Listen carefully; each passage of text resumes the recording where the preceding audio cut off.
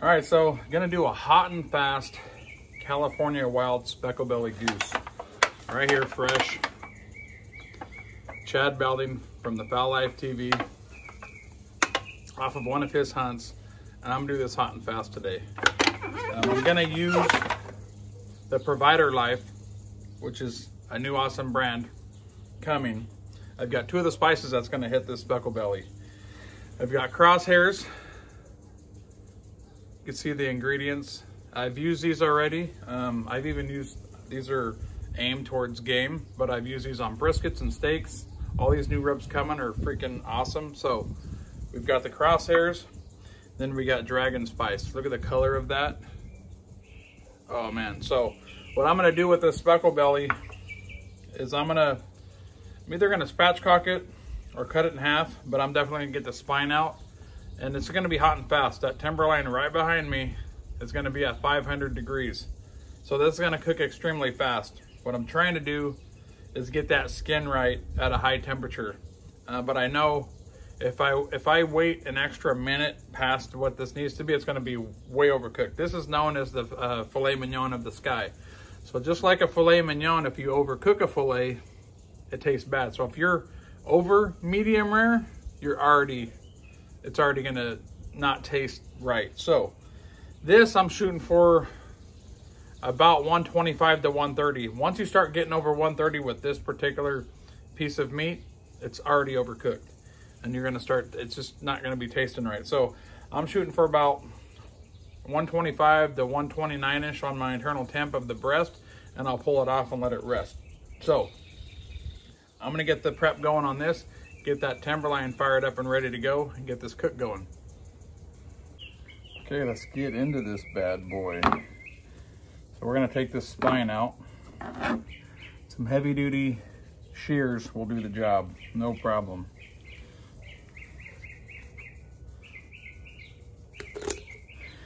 And spatchcocking it, or just doing halves, will speed up the cook time. You can definitely leave it whole like this and fill the cavity, which you can add some other flavor that way. But I'm just choosing today to do this hot and fast. See, these cut right through the bone, no problem. There we go. That's what you're looking for. Get rid of that. And what I want to do, you can see the breastbone right here. I like to take my knife and score that so I can open this up. So just take a chef's knife, kind of slippery little sucker.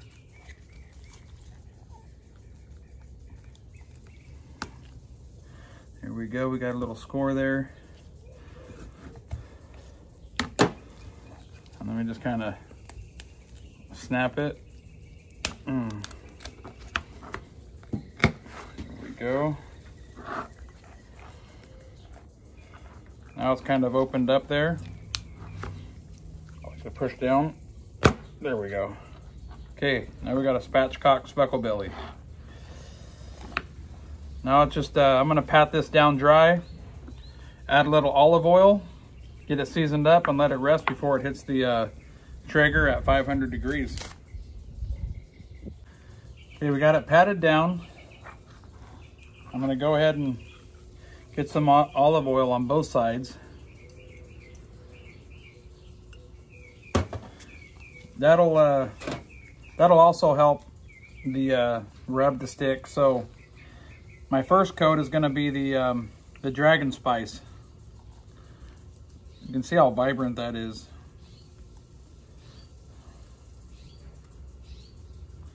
And then we'll go with the crosshairs over that. I mean, oh man, look at that. Just nice. There we go.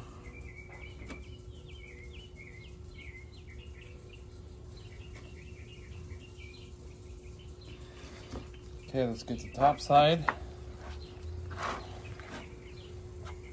Also some extra virgin olive oil.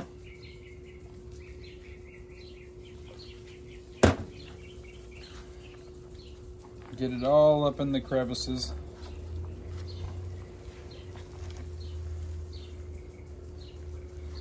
There we go.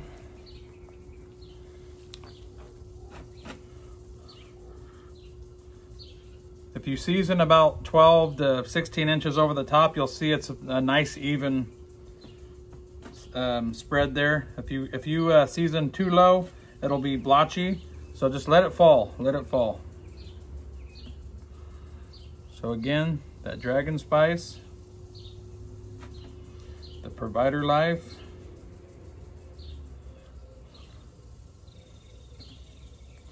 and then we'll hit the crosshairs. That mixed up real nice. Just let it rain, let it rain.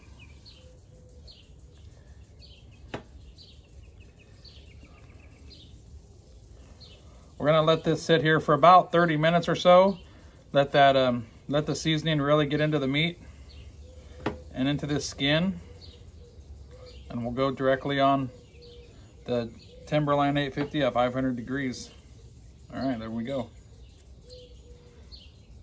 Okay, there we go. I've been running almost 500 degrees for about 30 minutes. I've waited that long because I want these grill grates extremely hot, because I'm gonna go skin side down first, and then after 10 minutes or so, I'm gonna flip it over and finish it that way. But I want that skin to get right, but I definitely don't want to overcook it. So let's hit these stainless steel grates. You can see that's nice and hot, so I'm gonna go skin side down. Should get a little sizzle. Oh yeah, there we go. And then in about 10 minutes, I'll flip that back over, I'll finish it off. Here we go, you can see we already got some good color on the bottom side. I'm gonna flip this. Look at that skin. Oh my God, that's what we're looking for. So now we'll let the heat hit the top of that and finish it off. Okay, we're getting closer. Check that breast meat. Still got about 20 degrees or so to go, getting some awesome color. So I definitely keeping track of this beautiful goose here. So Provider Life, get it.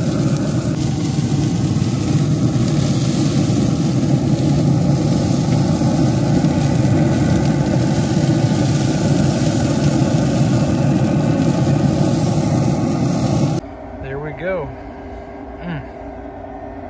at that. Smells awesome. I'm gonna let it rest for about 20 minutes before I get into it. Okay, here we go, the finished product. So this breast hit about 129 degrees internal. It's rested for about 20 minutes. Got the dragon spice and the crosshairs that I got seasoned with. About 30 minutes on the trigger at 500 degrees. Let's get into that breast meat. Here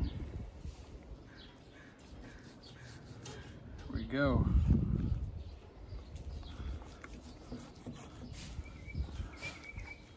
Get some of that off there.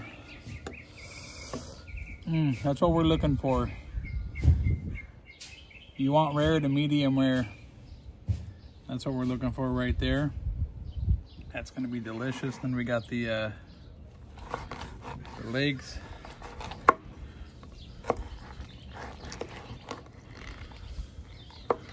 Just take that knife and smash down.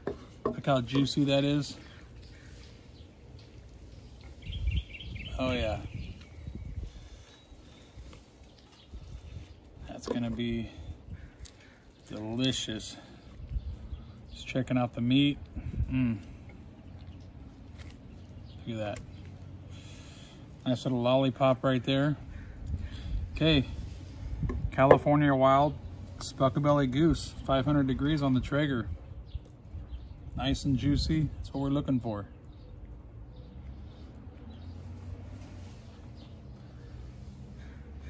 Okay, there we go.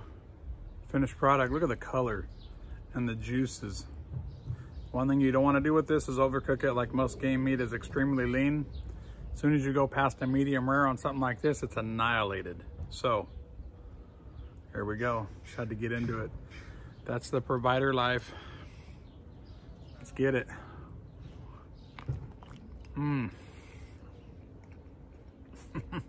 Specklebelly is the best. Cheers.